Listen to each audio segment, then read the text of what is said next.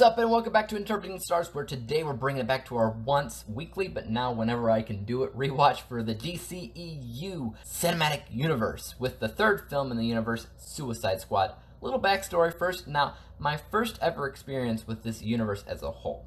I wasn't the biggest fan. I thought the spirit was wrong with Superman. I didn't think there was enough contrast between Batman and Superman to fully benefit off of a versus film. I just wasn't digging it until Suicide Squad came out. DC's Guardians of the Galaxy, so to speak. Their one outlandish film that takes a risk from the safe heroes we've seen our entire lives. And I dug it, while basically the rest of the world didn't.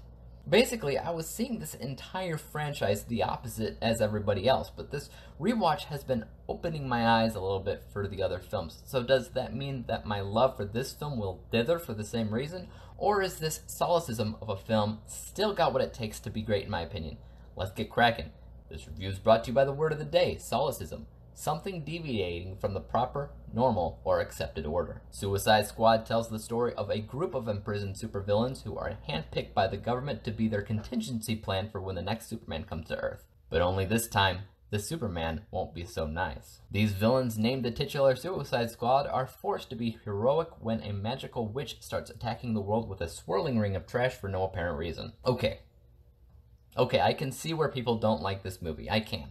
But we will get to that in a hot second, don't worry. First, let's start off by talking about the positives because it's important to give credit where credit is due. It's easy to see the inspiration behind this film, right? Guardians of the Galaxy, both in its lighting, color palette, music, and a group of somewhat unknown characters who turn into the unlikely hero role, right? So it's not fully original if you look at it that way, and yet I think it still feels original and feels different, and to me that's the most important aspect of originality. Not necessarily what's technically original, but its approach. Its approach can always be original, and its approach kind of dictates how you feel about the movie as a whole.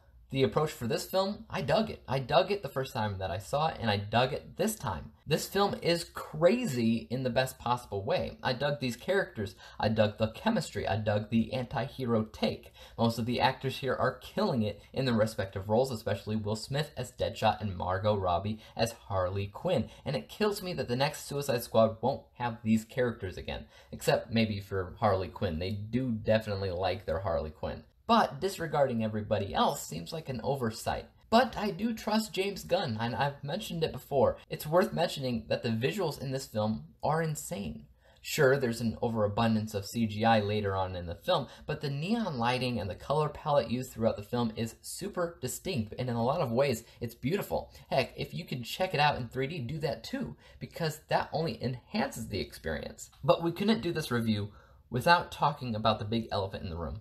The whole thing, the entire thing from beginning to end, was unnecessary. Pointless. The big bad in this film would have never even been an issue if they didn't create the Suicide Squad in the first place. That is a massive, massive narrative issue that most films easily avoid if they try even a little bit. And then there's yet another elephant in the room, and that is the bad guy's motive.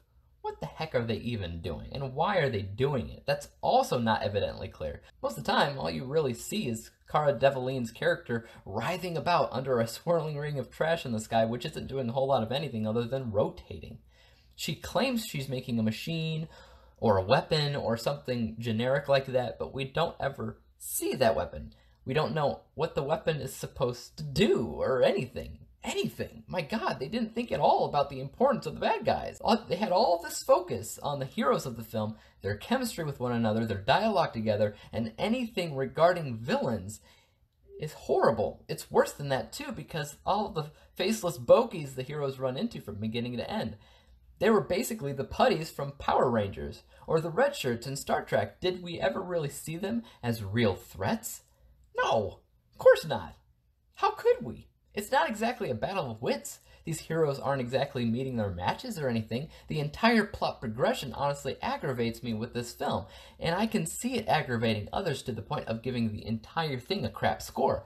But that's not who I am. Me being against the plot, against the villains, and all that is mostly bias. And for the most part, I do consider this film to do everything it intended to do from the get-go, and that's actually pretty important. I don't have to love everything about a movie. That's not my job. It helps, don't get me wrong, but that's not my job. My job is to give credit where it's due. And there's a lot of things happening in this film, as I've already mentioned. I can't fully agree with the decisions that they took with the villains, but I love most of the characters, the visuals, the music choices, and a whole lot more that we don't have time to discuss. In general, it's not a bad movie. I enjoy it regardless of its problems.